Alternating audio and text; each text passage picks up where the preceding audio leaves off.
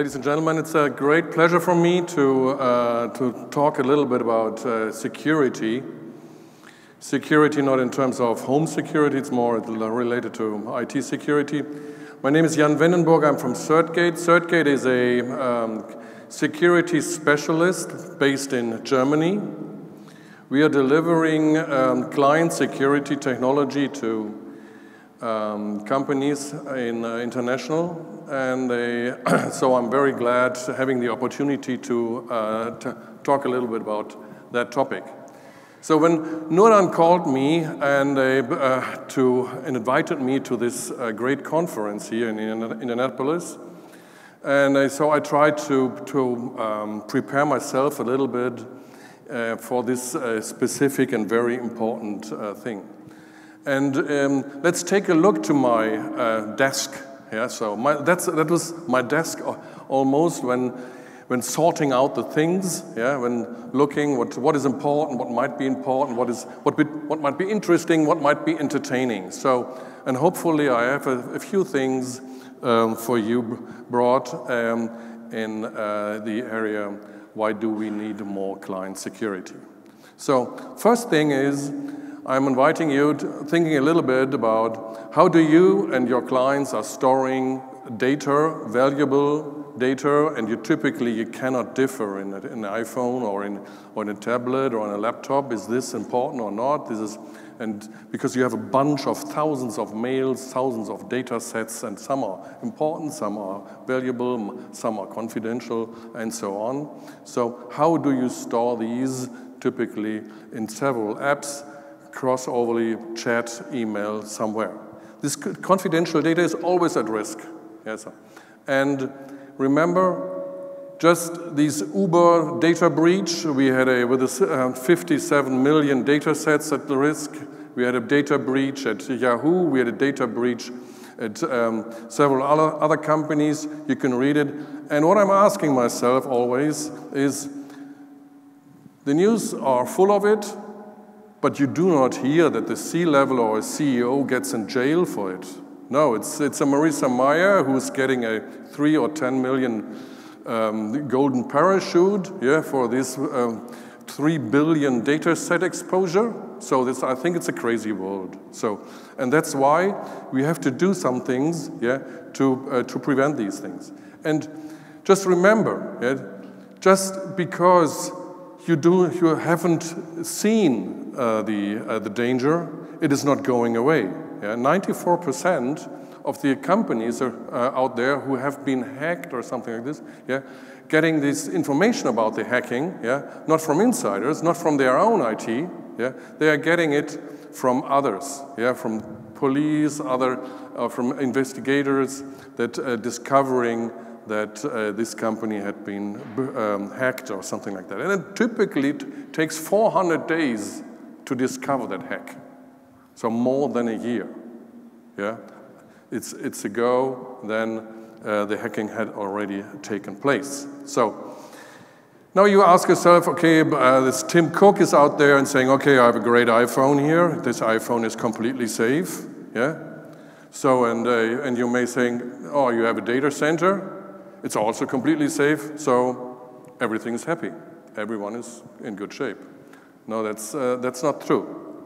Never forget, the bad boys are really out there. They are 24 hours out there. They are not only here, maybe in Indianapolis, I don't hope so, yeah, but they are around there in the whole world, yeah, and they are targeting you, everyone, and this is not a Coke drinking nerd, yeah, and hacking you at night. It's a $1 billion business out there, yeah. So, and that's why I was searching around for some of these $1 billion business companies, yeah, trying to do hacking as a service. So, and I have found some, and it's a very interesting company. It's a public listed company. Yeah, you can buy their stocks. Yeah, so, and they're doing hacking as a service. Let's watch their ad. Listen carefully. You are about to learn of a revolution in cellular interception.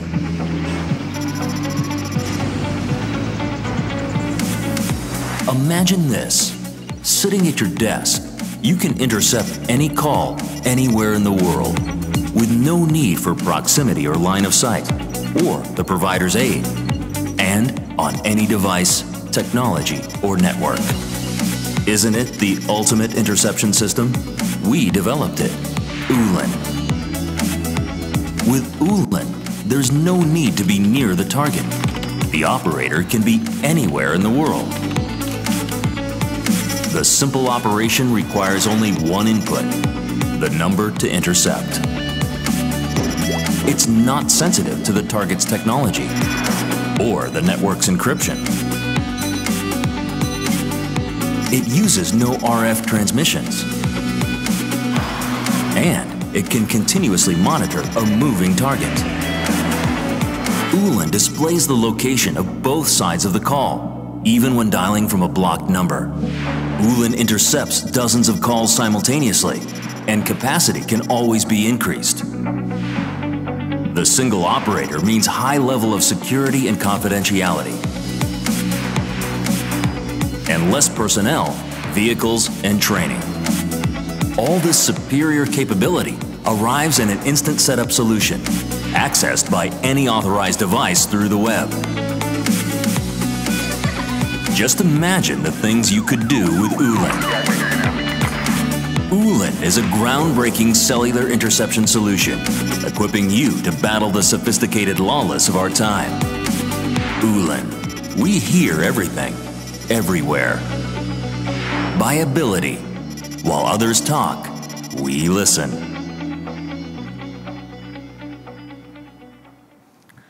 So that's quite unbelievable. But trust me, this is no fake. This is a real company.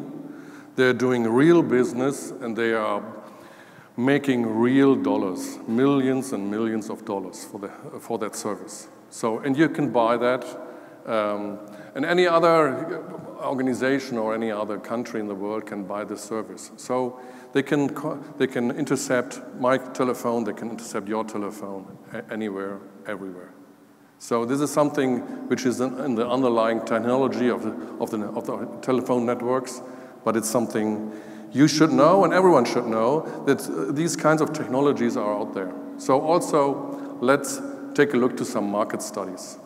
So 25% of all Windows devices are running an outdated browser.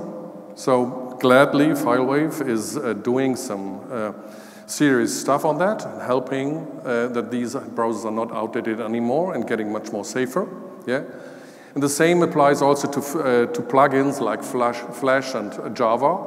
Yeah, they are vulnerable if not updated. So now it is also very important to look to the compliance aspect. GDPR is a regulation like the Privacy Act in US, and it applies to any company which is doing business with any European company. So it's the reach goes far beyond Europe itself. Yes, and 84% of the security-related people in companies, yeah, saying very clearly that it is a real problem accessing personal data from devices from outside. At the same time, more than a half of the employees saying that they are doing it. Yeah, so.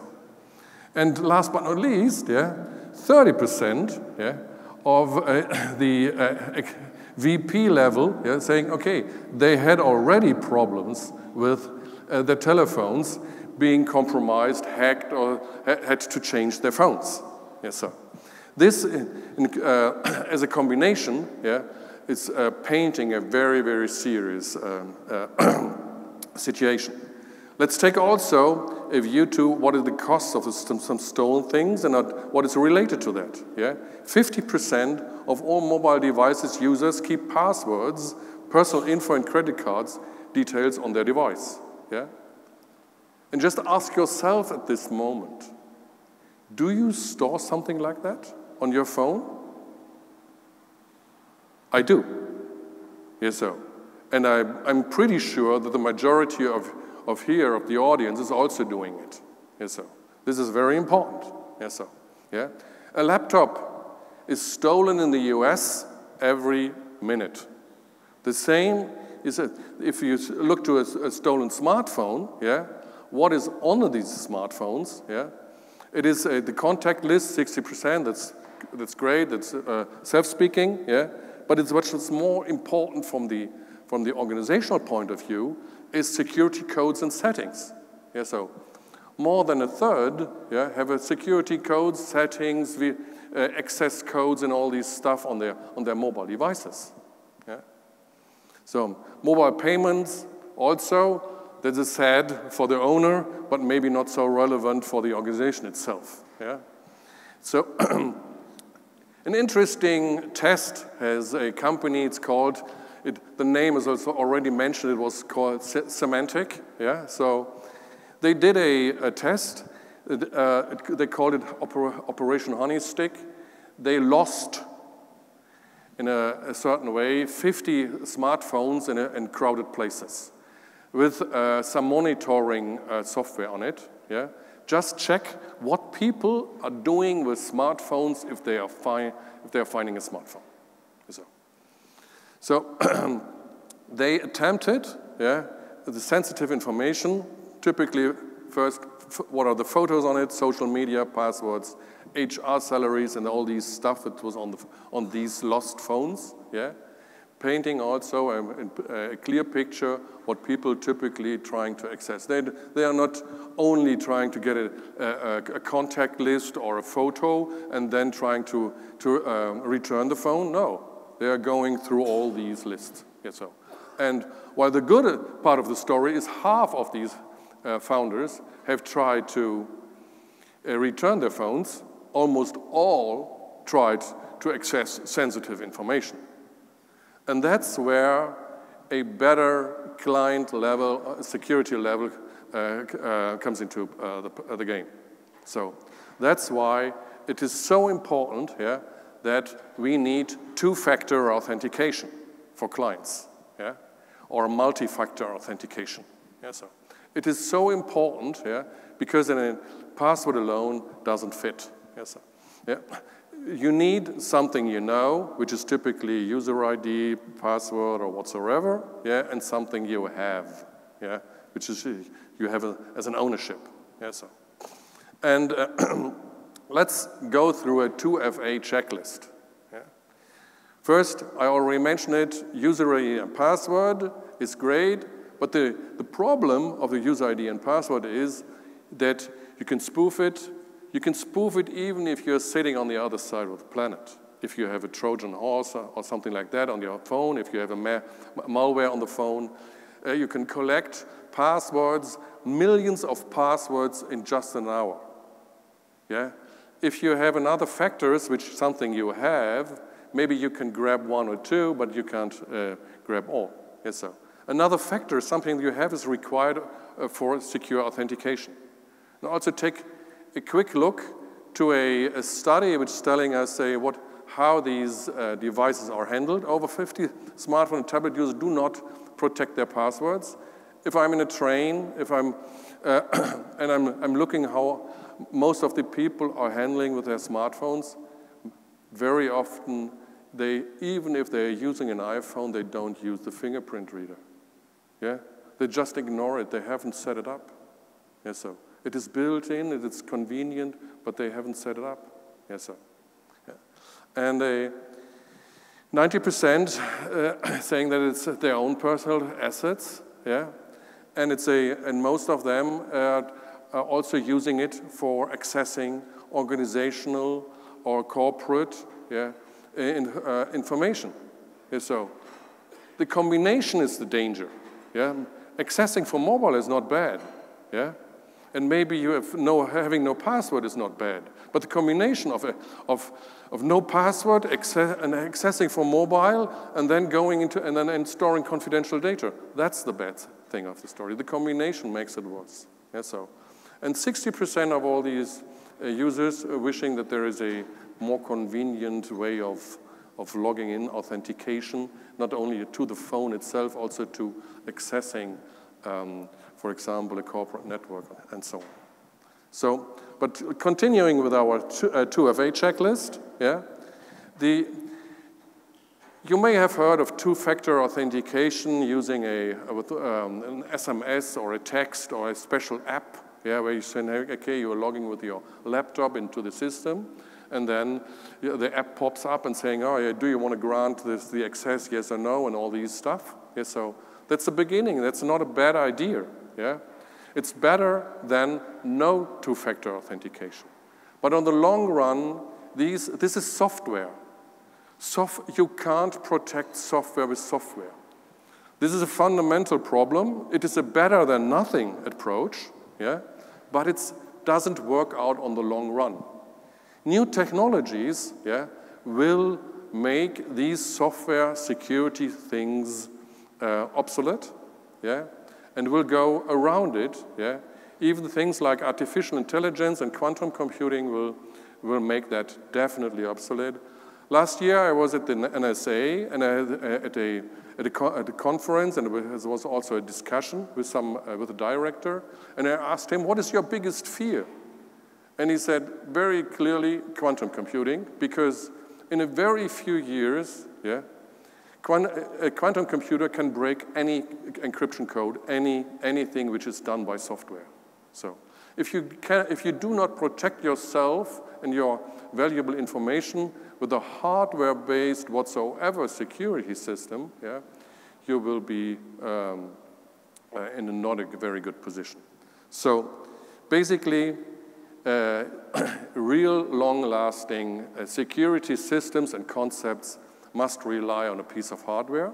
Yeah, this is something which might not be convenient as doing nothing, having no passport or something like that, but it's something which really protects you, your organization, from data breaches, which cost you way more than another securities thing. Yes, sir. Let's go to what is the must-haves when selecting a 2FA security solution. First, it must be bulletproof. This is what I was talking about just before. Yeah? It must be device-proof in terms of device-agnostic. Yeah?